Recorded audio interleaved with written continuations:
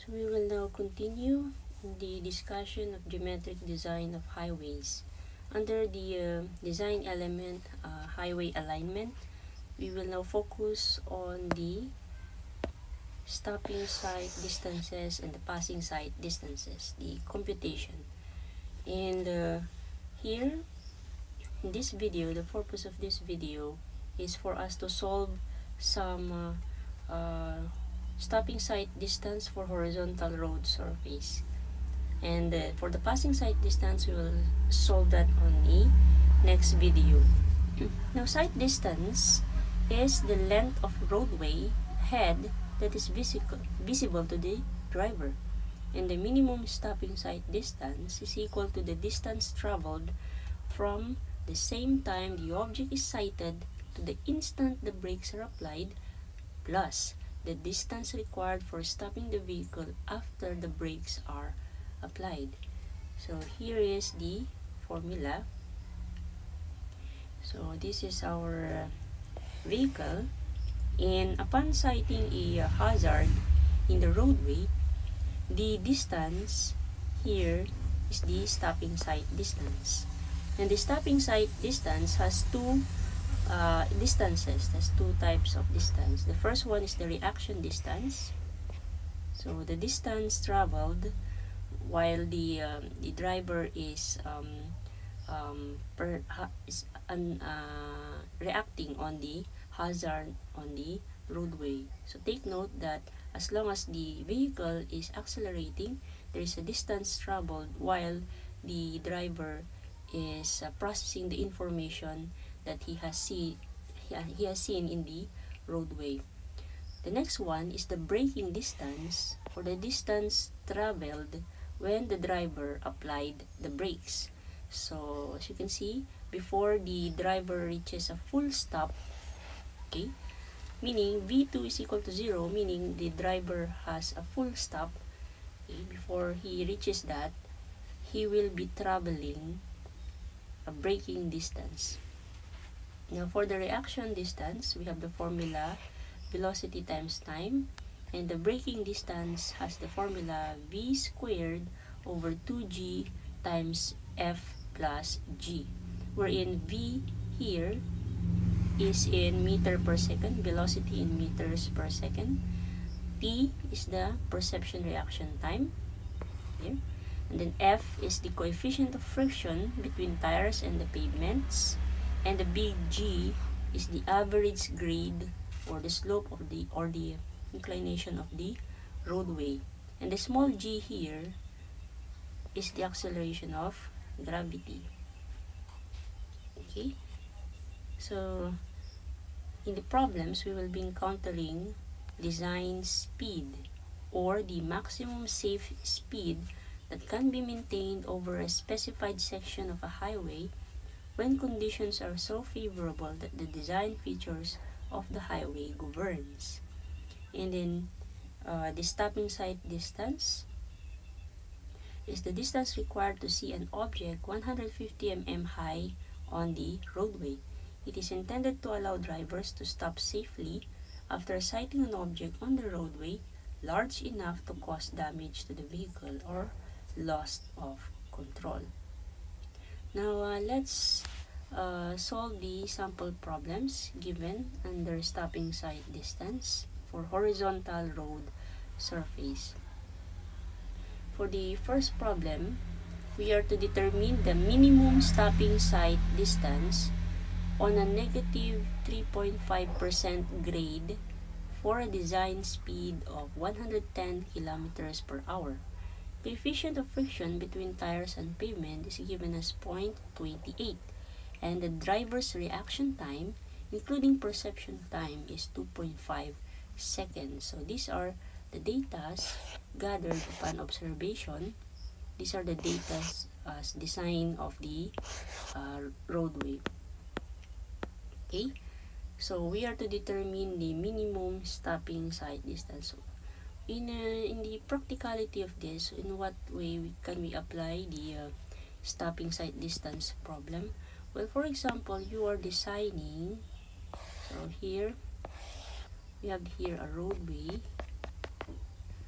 And then there is a pedestrian lane here intended for children to cross as they go to school. Now, you are to determine how far away from the pedestrian lane will you put a signage wherein it says there, slow down, pedestrian crossing. So you are to determine what could be the minimum distance. So you can use SSD for this to determine how far away your signage is from the for the pedestrian lane. Okay, so to solve this problem, let's use this figure. Okay, so this is our vehicle and it is required that it is to stop. So meaning the V2 is equal to 0, full stop. Now we are to determine the minimum stopping sight distance. Okay, so let's solve for this problem. But first we will be converting your V1, and that is equal to 110 kilometers per hour. Let's convert that into meter per second, because in the formula velocity should be in meters per second. Okay, so that is 1 hour in every 3,600 seconds. Then we have 1,000 meters in every 1 kilometer. So cancel out 1 kilometer. So V1 is now equal to, so that is 30.56 meters per second. Now V2 is equal to 0. That means it has stopped. So it is full stop.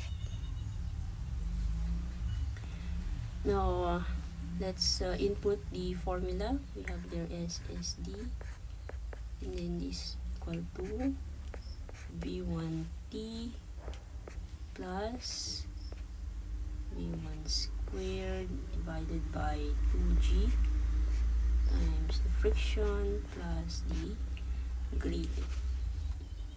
And that is equal to 30.56 times the reaction time of 2.5 seconds plus V1 is 30. So remember, the reaction time should be seconds.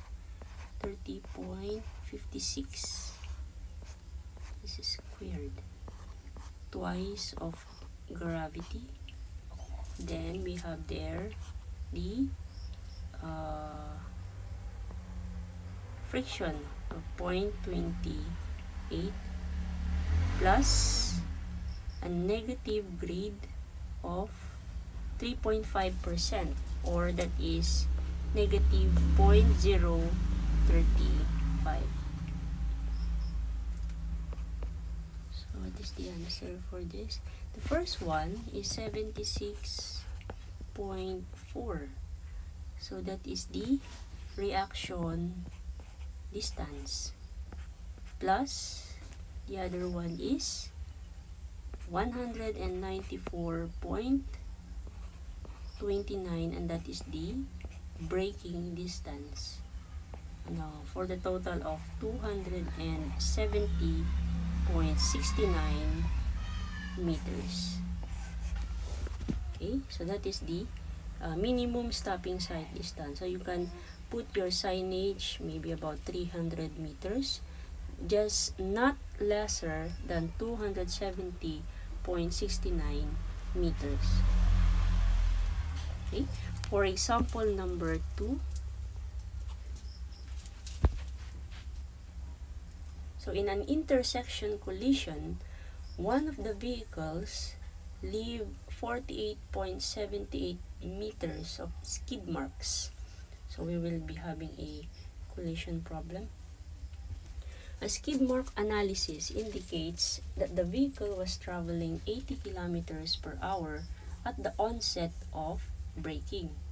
Assuming the median brake reaction time of 0.66 seconds, estimate the distance from the point of impact to the vehicle position when the driver initially reacted. The acceleration rate of the vehicle is 1.5 meter per second squared. So here, we are to solve for the distance from the point of impact to the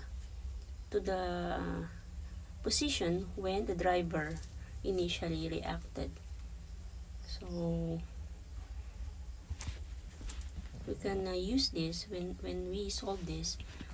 We can use this as this analysis in order to design our highway when it comes to accidents, so we can redesign our highway for this. For example, if this is the vehicle, okay, this is the vehicle, and then it had collision in this portion here, for example, because of another vehicle here. Therefore, you can conclude as to how far, or what is the minimum distance from this intersection. You can put a signage, or you can put a rumble strip somewhere here, so as to wake up the driver when the driver is sleepy, or in whatever analysis you were able to observe from this accident as for the cause of the accident.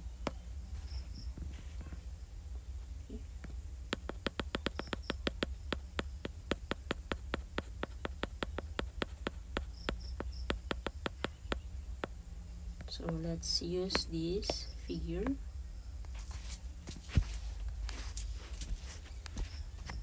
So this is our vehicle, and this is the collision point. So we are required to solve for this portion, the distance here.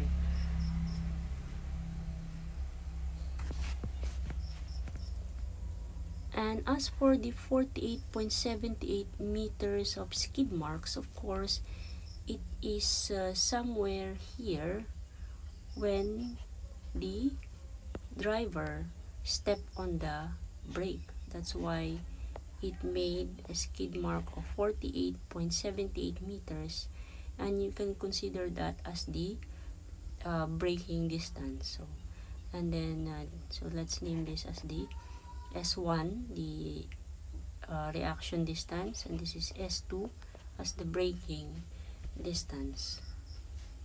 And then where will we put the 80 km per hour velocity? Is this the V1 or the V2?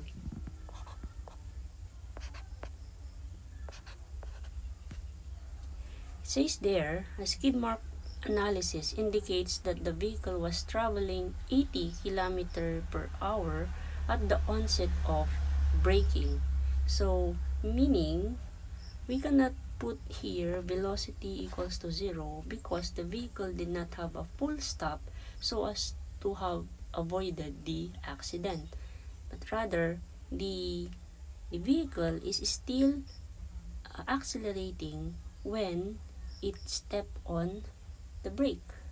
So we can say that the V2 here is 80 kilometers per hour. That's why there is a collision.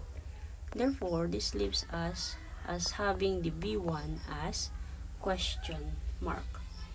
We will solve for the V1 in order for us to solve for the SSD. But first, let's convert V2. It's 80 kilometers per hour, and this is 1 hour, 3,600 seconds, and this is 1,000 meters in 1 kilometer. So cancel. So this leaves 22.22 meters per second. Now, how do we solve for the V1 now? So we can use this portion in order to solve for the V1. How? We will be using the formula 2AS equals V2 squared minus V1 squared. So S here being the S2, the braking distance. So 2 times the acceleration, but in the problem it is deceleration. Therefore, we have here negative 1.5. This is 48.78. Then V2 is 22.2 squared minus V1 squared. Therefore, V1 is now equal to 25.3 meters per second. Therefore, we will be able to get now the value of S1. S1 is V1T.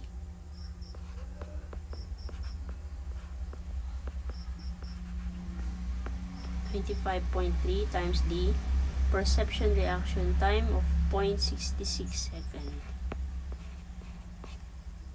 So S1 is now equal to 16.7 meters. Therefore, stopping sight distance now here, or the distance traveled here, is now equal to 16.7 plus 48.78. Therefore, we have there 65.48 meters. So that is the distance from the point where the vehicle reacted then to the point of impact. Okay, so that is for number 2. For the last problem, we have there a vehicle traveling at a speed of 80 kilometers per hour, which accelerates 3.41 meter per second squared. The perception reaction time for the driver is 2.5 seconds. If the maximum grade of the road is negative 4%, compute the minimum sight distance. So we will be using this photo. Now, what is the difference of this problem to the previous problem? Well, there is no friction given. Since there is no friction given, we will need to solve it. But first, let's convert the V1. So V1 is equal to 80 kilometers per hour because we are computing for the minimum sight distance, meaning we are having V2 is equal to 0. V1 is 80 kilometers per hour. Now, previously, we were able to solve this as 22.22 meters per second. Now, for the friction is equal to acceleration over the acceleration of gravity. Now, acceleration is 3.41, gravity is 9.81, so that is equal to 0.35. Therefore, the stopping sight distance now, the minimum stopping sight distance is equal to V. So Vt equals V squared over 2G F plus G. V 22.22 times the time perception reaction time 2.5 plus 22.22 squared divided by 2 times gravity,